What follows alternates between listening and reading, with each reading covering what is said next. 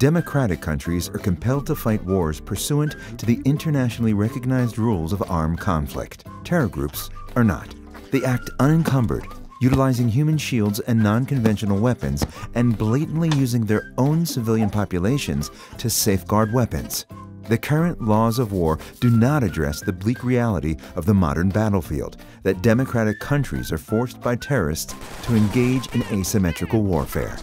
In situations like the March of Return on the Gaza border, IDF soldiers face the unprecedented use of women, children, and disabled people by terrorist groups who intentionally seek to have these civilians killed and injured.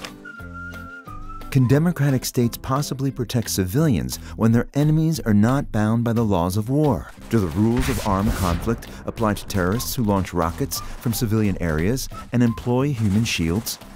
Should the Geneva Convention be replaced by new laws for the modern battlefield?